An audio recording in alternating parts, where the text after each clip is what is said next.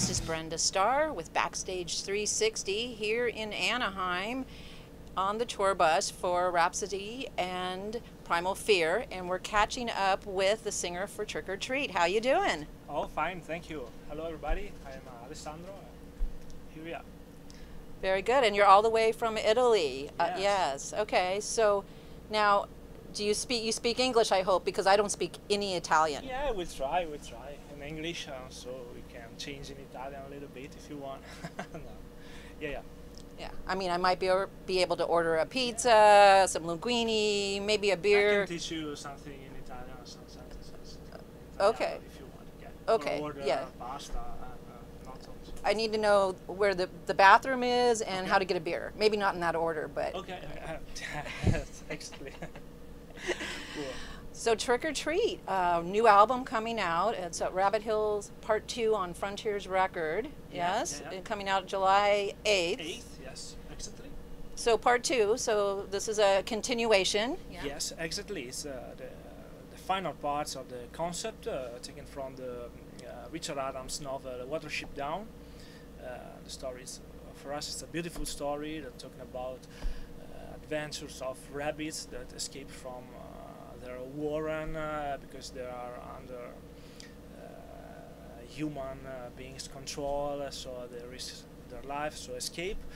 It's a cool story. It's different from usual concept heavy metal fantasy like Lord of the Rings, something like that.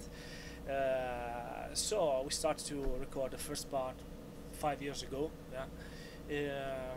At the beginning, we were supposed to record both parts at the same time, but so at the time we had some problems. In the end, it's cool because we had time to record the second part in the best way possible.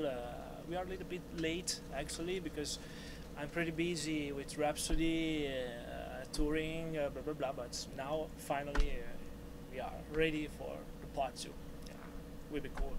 So you wrote it all at once, and then, but it's just now, many years later, you're putting out the second part. Is that correct? Yeah, it's the first part was from 2012.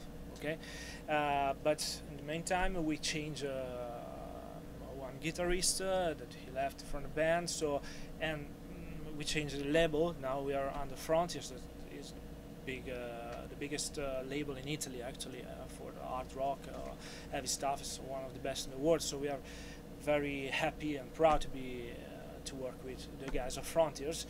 But yes, we we lost a little bit of time for change something inside the band under the market way, you know. So. Well, the novel itself, I mean, goes way back to what year? What? The novel Watership Down, Yeah. right? So it's based on is it a children's book or not a children's book? Yeah, it's a children's book, but actually it's also for the adults, no? Because it's pretty violent. Yeah. Exists also a cartoon of it came from the 78, I suppose. It's very old, in totally Disney style.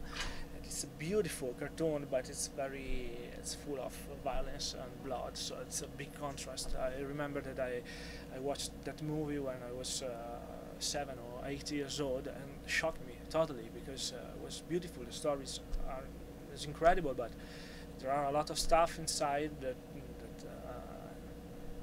Yeah. So it's a children's animated. What was Yeah. a book, and then they made an animated cartoon movie. Yeah. But they put with the blood and everything else, Absolutely, right? Made it brutal. Absolutely. I heard that now they realized a new version of the cartoon in the next year on Netflix, something like that. It's with a big budget, so. Maybe you have the soundtrack music for it, eh? Why not? Maybe it's thanks for us because we spread the story in the world. Who's putting it out? I don't know. We see. We need to look into that, Yeah. right? We got a whole soundtrack. Maybe it's not late. Maybe it's just right on time. Yeah. It depends if they pay enough money. We can do it. Or Okay.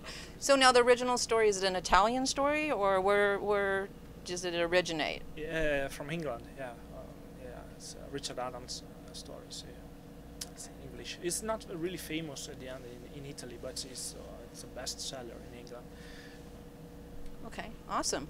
So now the band Trick or Treat, you originally were a tribute to the band Halloween, Yeah. right? We started in the 2002. 2002, yeah. I was young at the time. Yes, we started as a Halloween tribute because everybody in the band loves Halloween, and I started to sing with Michael Kiske voice. It was a sort of idol for me. As every musician, when starts to play an instrument, needs refinement, and Michael Kiske was my own. We played a lot of shows in Italy because at the time, 2002, 2003, 2004, tribute band was everywhere, and the venues. Actually, fortunately, the scene is a little bit changed, and the original music now has more space. If you play, you have more chance to play in the venue. But at the time it was pretty cool. But after 3 or 4 years, we were started to play just a cover. So it was cool. It was happy, but we need to compose our own material, our songs, and we started to record even East Candy 2 in the 2005. We realized in 2006, 1 year after. It was pretty cool because the kind of music was totally Halloween style. After album, we changed a little bit. I think now we have more personality inside the music, of course.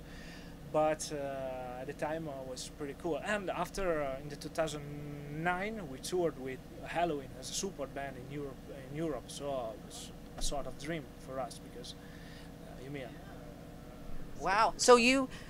But you were doing originals, right? You did, when you toured with them, you didn't do their material, or did you do a different album? Yeah, with our original material. Yeah, they call us as a support because they knows that we love their music. So we tour with Halloween and Stratovarius and us as our opener. Yeah, that's great.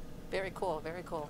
So now you're the only singer in the band since the original, but you've had a lot of guest singers, right? A lot of really cool people have sang with you, including Michael Keys, right? Yeah, of course. Yeah, of course. Yeah, the guest singers is always a sort of dream for us, no? Calling the people, the singers, that was really important for our music path, you know. We start for the second album, Tin Soldiers, we called Michael Kiske. Incredible dream for me and for the rest of the band, and Michele Lupi, that actually is the keyboard player of Whitesnake, so but he's a friend of us.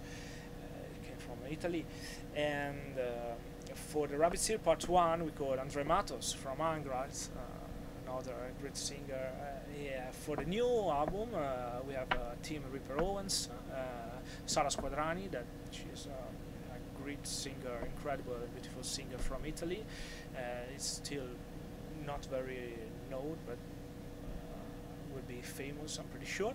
And we have Tony Cacco from Sonata Artica. So. Yes. Very familiar with Tim and Tony, but could you tell the name again of the female from Italy? Yeah, Sara Squadrani. She's the singer of Ancient Bards.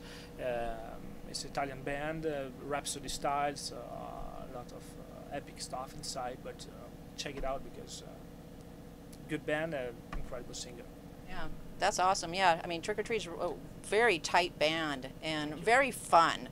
I got to tell you, when I was, because I just only recently heard of you guys, and so I was researching, and I came across a video of Girls Want to Have Fun, and at first when I saw it, I thought, oh, this must be a different Trick or Treat, because these are guys from Italy. Yeah. So, but it wasn't. This was actually you guys doing the Cyndi Lauper song, Girls Want to Have Fun. What's up with that? I don't know. It was a little bit crazy, but we had a lot of fun at the time. It was 2007. It was the video, the first official video from the first album. So we were a little bit young, but we still You were drinking, is that what you're saying? Yeah, of course. Just a little bit. No, we had a lot of fun because we tried to replace the original videos in the Loper. The video, the house that you can see in the video is my house. That's, it was fun. Yeah. Very good. So what's your drink of choice? No, just beer. Just beer? What kind of beer? Corona, it's pretty heavy, no? Was that Corona? Corona. Yeah. Very good. Well, no, it's not my best choice. Just beer. You won't be picky? Well, it doesn't matter what kind of beer, so just beer. Okay. So something else that, from my understanding, Halloween and trick-or-treating is an American custom. This is not something that you do over there. Yeah, I got that from a very good source, Mr. King Diamond. Yeah. You know him? No, yeah, of course I know King Diamond. Of course. You mean trick or treat is of course. The custom of going door to door, with it's dressing not, up. Actually, it's not usual in Europe, but year after year they start to bring knocking on the door for.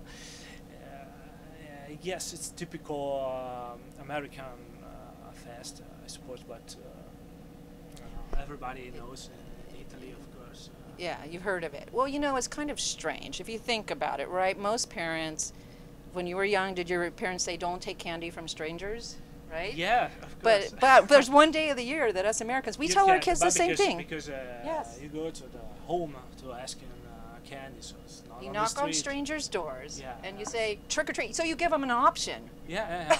To trick you. Yeah, exactly.